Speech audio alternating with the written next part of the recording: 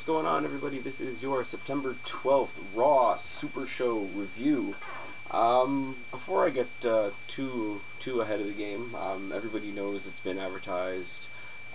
It's going to be Edge Appreciation Night on SmackDown this week, which we all know is filmed tomorrow night, and I'm going to be there, which is going to be awesome. Tickets and such.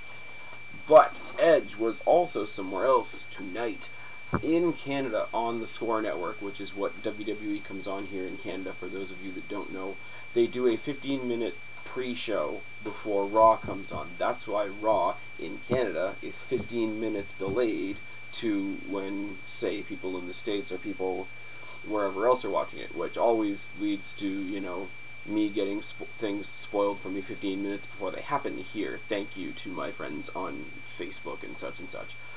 But they had, because it's in Canada this week, they had Edge on the pre-show, which was kind of awesome, lending his 2 cents to Alberto Del Rio and Triple H and a couple other things coming up at Night of Champions. So yeah, I thought that was a cool little thing. He's in Toronto, he's from Toronto, they had him on the thing. That's fine. The other thing I'm going to say is, one of my videos a couple Raws ago, I subtitled the Raw review, "Wow, Night of Champions is going to suck," or "Night of Champions looks weak," or something along those lines. I'll have to look back and see what I actually wrote. But whatever I wrote, I was wrong. I'm actually looking really forward to Night of Champions right now as we stand. But so thought I'd correct myself there, and here we go into tonight's show. We open up with Alberto Del Rio ranting about respect, ranting about how he should be treated, ranting about how he doesn't care if anybody boos him, which was kind of contradictory. I don't care if you boo me, but you should be cheering me.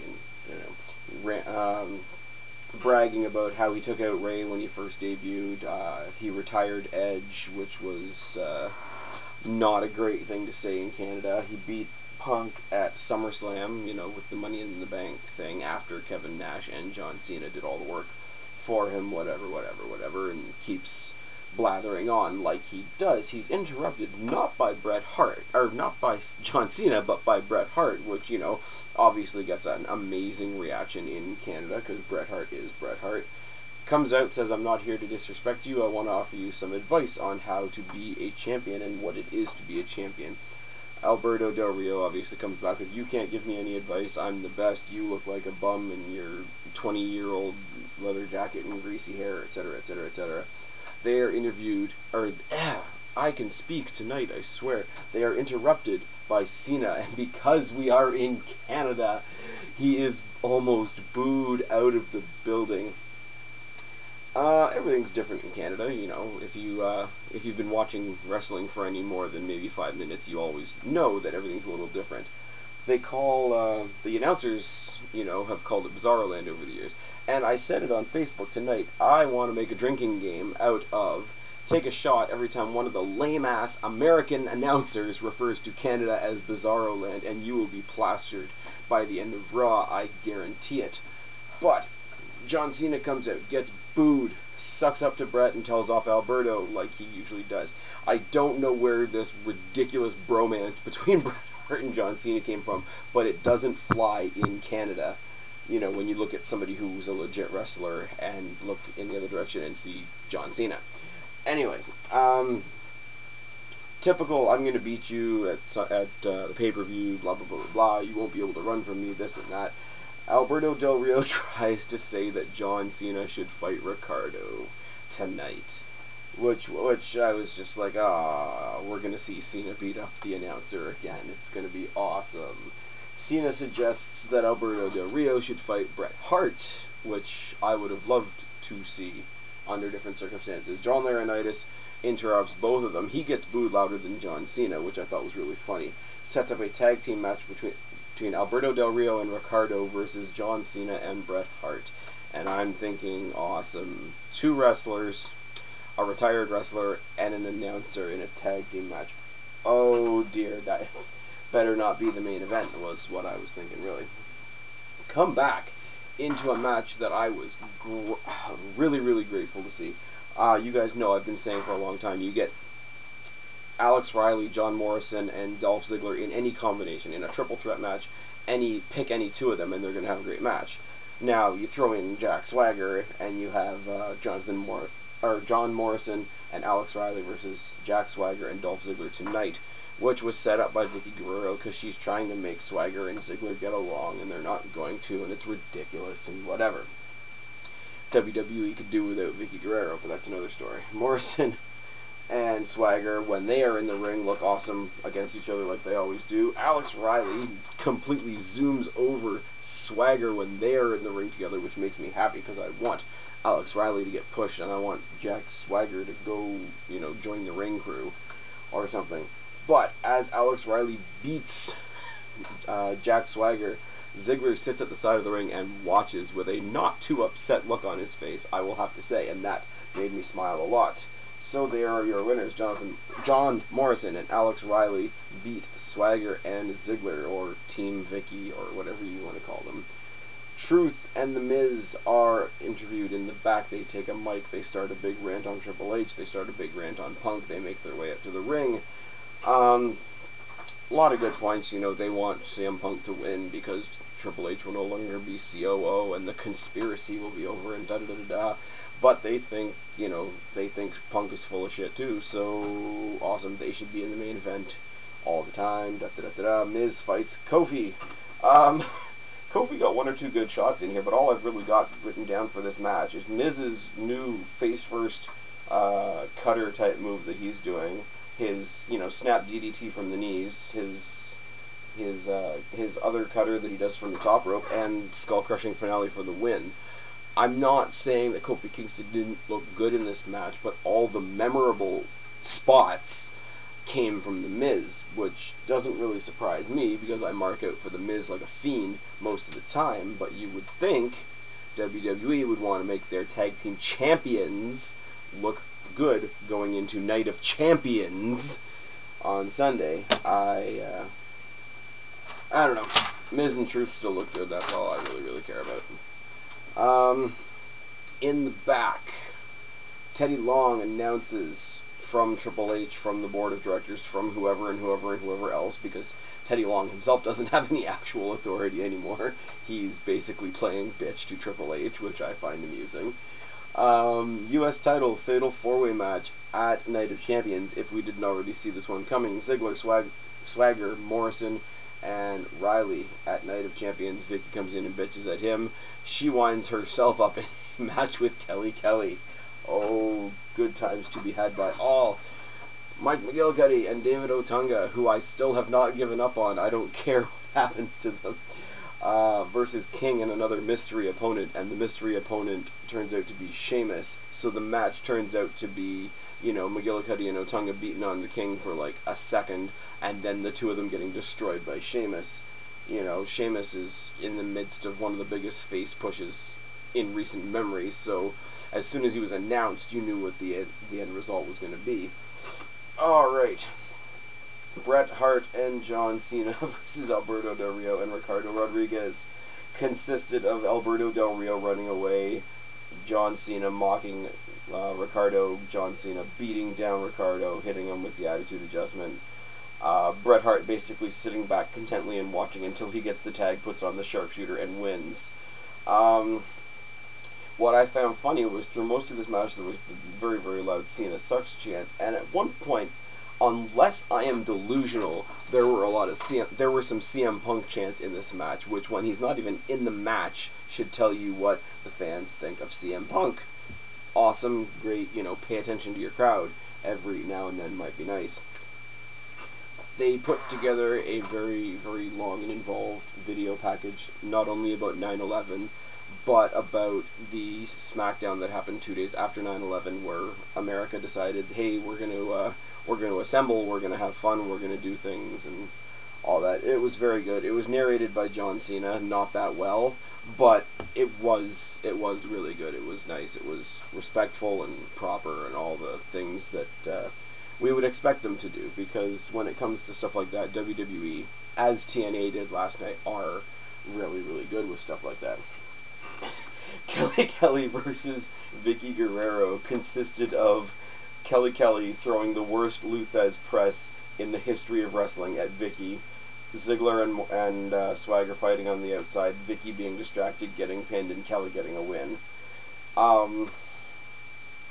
You all know I'm not a fan of Kelly, but going into a Divas Championship match this Sunday at Night of Champions, I thought they would have done something to make her look, strong going in. Beth tries to jump her at the end of the match and fails, so I guess that's loosely associated, but it was really, really sort of tacked on, and it was really a comical portion of the evening rather than a build-up to what is looking, like I said, like a decent pay-per-view. It's looking decent on its own because WWE's not doing very much on this Raw to promote it, to build to it. We have a video highlight reel of Triple H's past in-ring stuff, which I thought was great, countered by a very, very boring Mark Henry backstage rant about how he's been held down for so long, and that's why he's angry, and he's PMSing, and his tights are too tight, and if I swear to God, if they put the belt on him this Sunday, I'm gonna cry. That's how that's gonna go. Orton Rhodes 2 happened tonight on Raw, which I thought was awesome.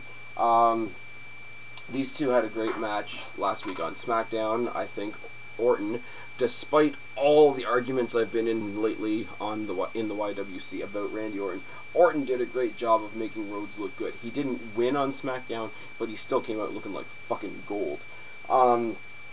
This match, you had Mark Henry on the ramp. Orton loses his shit, grabs a chair, goes and chases him away, comes back, eats a really, really nice high knee. It was either a high knee or a beautiful disaster kick. I really couldn't tell which because of the camera angle. It was kind of shitty, but it was off of the ring apron to Orton on the floor by the rampway, which is different, whatever. Mark Henry comes back and he sits. Mark Henry doesn't do anything. Mark Henry sits on the entryway, the stageway, and what's creepy about it is he doesn't sit there and try to look scary. He just sits there and looks very, very, content, which coming from Mark Henry is more scary than him trying to be scary.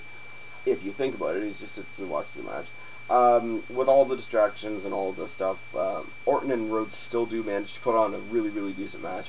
Cody Rhodes takes off the mask, beats, Orton in the face with it, hits Crossroads, and gets the win! For those of you who say that Orton never lets anybody else win. Oh yes. Henry jumps him predictably at the end, gives him a manly shot in the back with the chair, and you could see him just sort of twinge when he went down, and Mark Henry just ragdolls him a bit, and okay, we're all set. Everybody's all nice and pissed off for Night of Champions. CM Punk and Triple H have the last segment of the show, and they went on for a good 10 minutes verbally at each other. I won't even try to summarize everything that they said in this promo. I won't try to summarize all the sort of, shoot emotions that were involved in this promo. It was fucking fantastic. If you didn't see Raw tonight, do yourself a service. Go watch a replay. Go watch, I don't know when Raw repeats wherever you are, but find this last segment on YouTube. Do what you got to do to see this match. Or not match, verbal match, I guess. But this last promo that they cut, when CM Punk Triple H got in each other's face, got all nice and personal. Punk's mic cuts out and he blames Triple H, which was kind of interesting because Triple H is in the ring with him. Triple H gives him his mic, it cuts out again. Triple H grabs him another mic from outside and he says, go ahead, drop your last pipe bomb before Sunday. Finally gets this third mic that actually works, doesn't say anything, plows him in the face and leaves. Anybody else, it would have been a total heel turn move, but the way